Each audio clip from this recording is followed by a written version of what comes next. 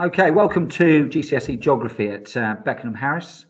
My name's Mr. Brown, and I've been the coordinator of geography at the school since April, and I've got a team of four other geography teachers, and we have. Well, I'll share with you now the OCR syllabus and some careers issues and some of the success of the department and where geographers can go. So, um, sort of nice introduction is geography. What is it? Why is it seen as one of the sort of academic, more aspirational GCSEs alongside history, economics at A level, etc. Well, the left side of your brain, psychologists would say, is very much about numeracy and statistics and numbers and problem solving. So we equate that with much of the sciences and maths, obviously, and geography does involve a great deal of that. And then on the right-hand side, we have the sort of creative sphere where we argue and make judgments about things and read lots of things and process ideas and opinions. And really, geographers are renowned for doing both. So it's a challenging subject indeed.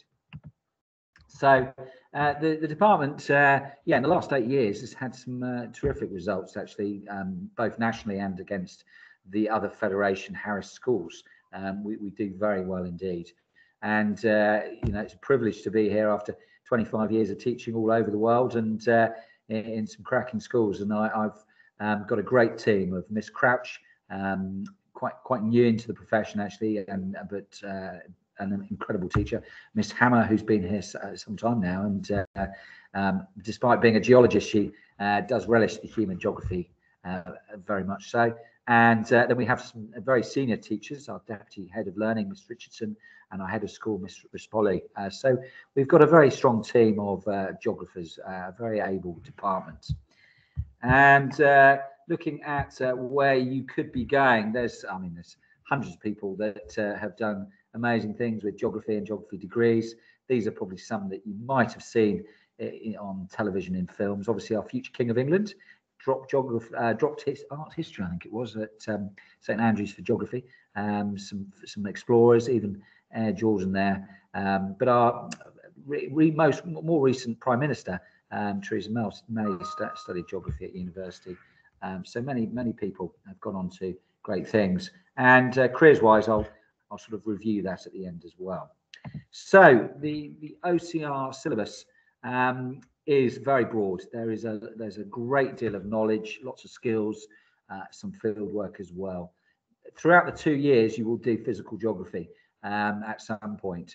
So in year 10, we look at earthquakes and volcanoes, global hazards.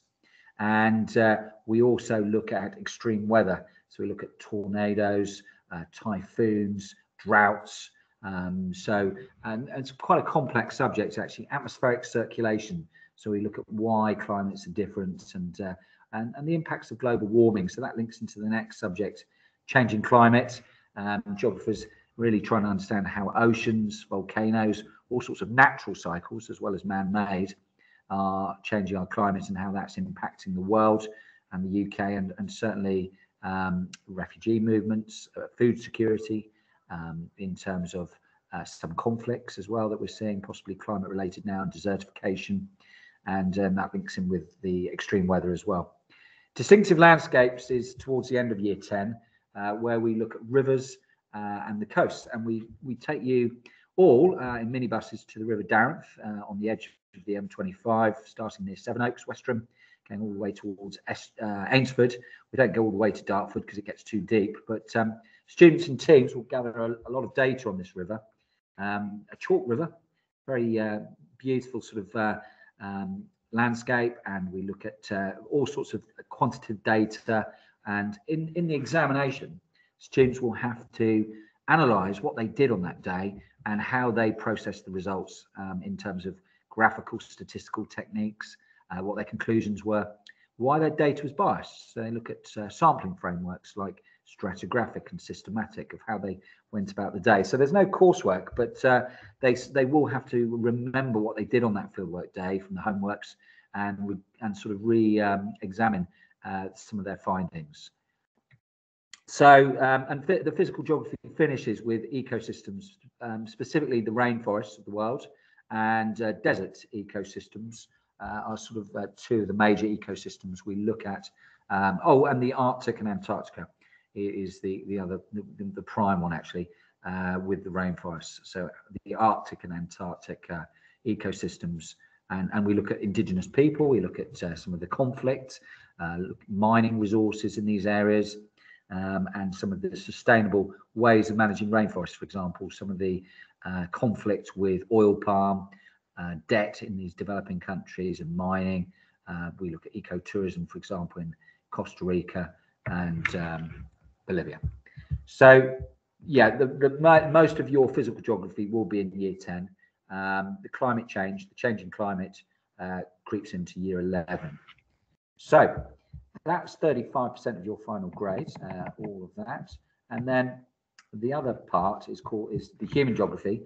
And some of this is in year 10, but the majority of this is in year 11.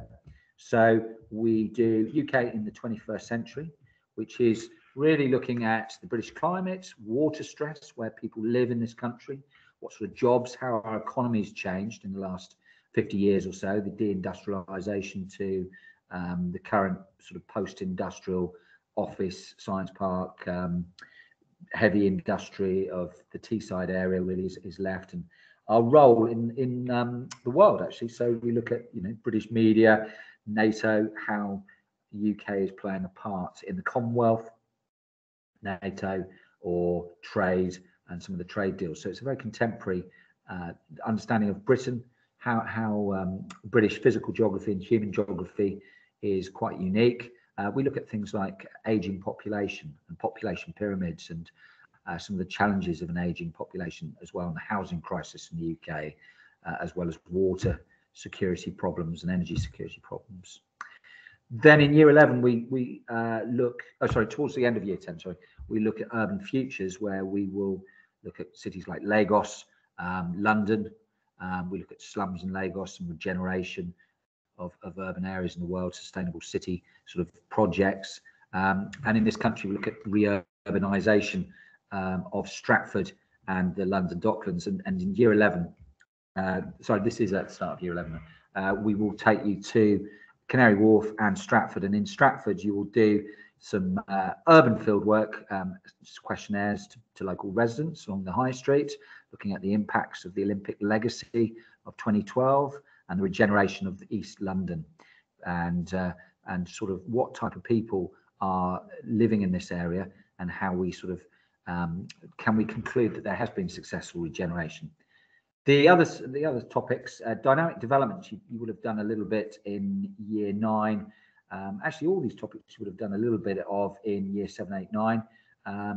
Dynamic developments, why there's poor and rich countries, and so quite a lot of economic geography. We look at Ethiopia and why it's been struggling, and we look at things like trade and aid and debt, and some of the globalization issues of why there's rich and poor countries. So a great topic, and lots of little case studies. Resource reliance is one of the final topics in year 11, and it's basically looking at Malthusian doom and gloom, that the world's running out of resources, quite pessimistic, and we're going to have more conflicts and wars.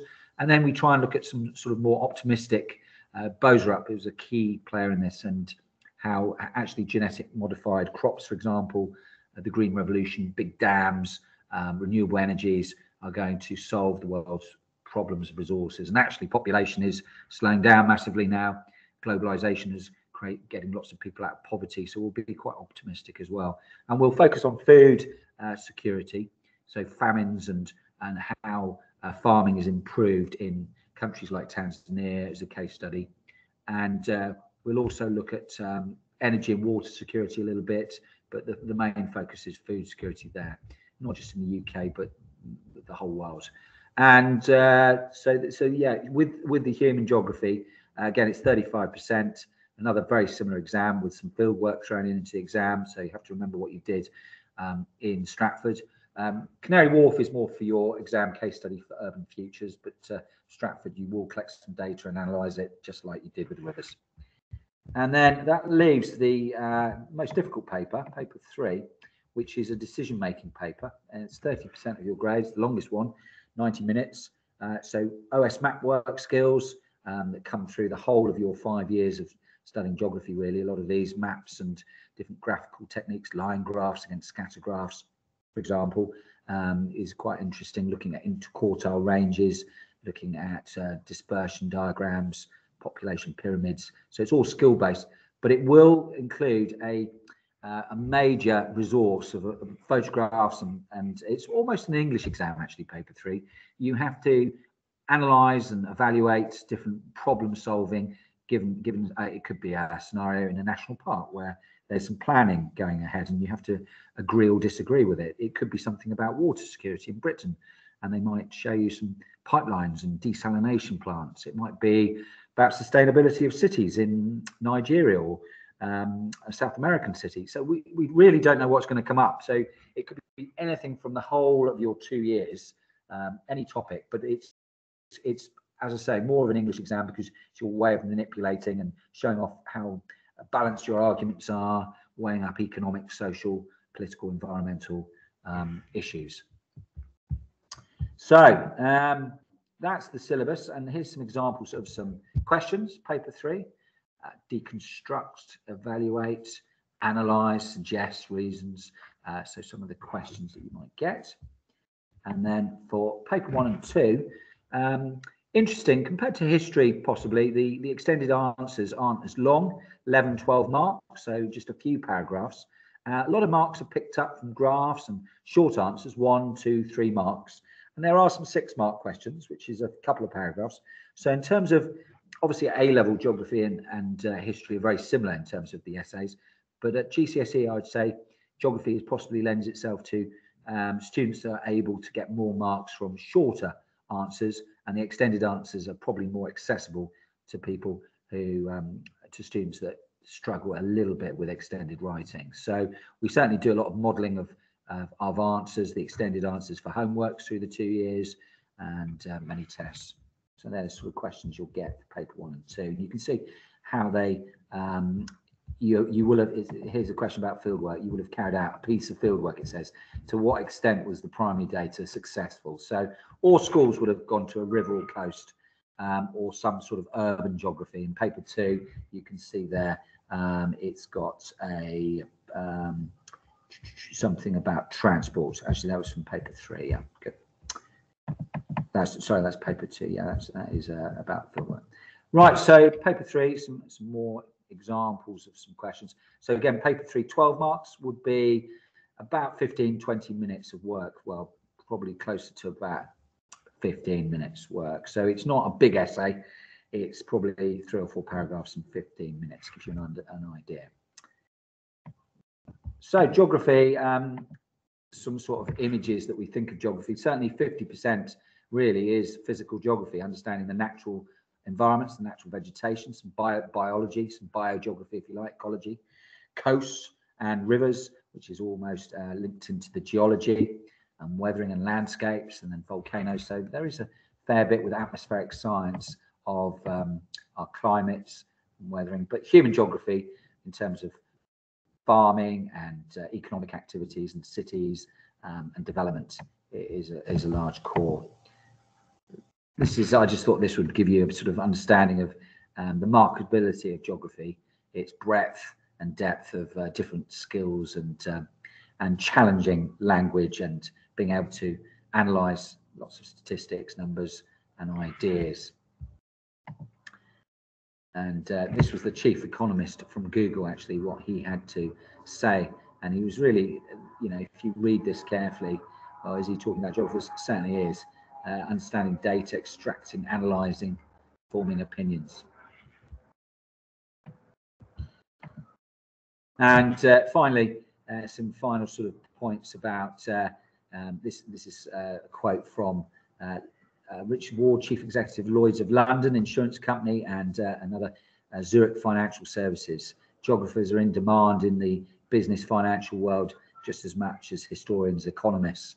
They're seen as students that have obviously been challenged and been resilient in terms of their independent learning. They're a way of arguing and using data and presenting ideas. And yeah, finally, there is a whole host of careers geographers go into, not just business and finance, accountancy, but aid workers. There we go. The armed forces, diplomats, law. We've got working in town planning, surveying. It's endless. So I hope to inspire many of your sons, daughters to come and join the geography numbers next year. Obviously, they can do history as well, and they have a free option of choosing subjects that they enjoy the most. Very good. Thank you.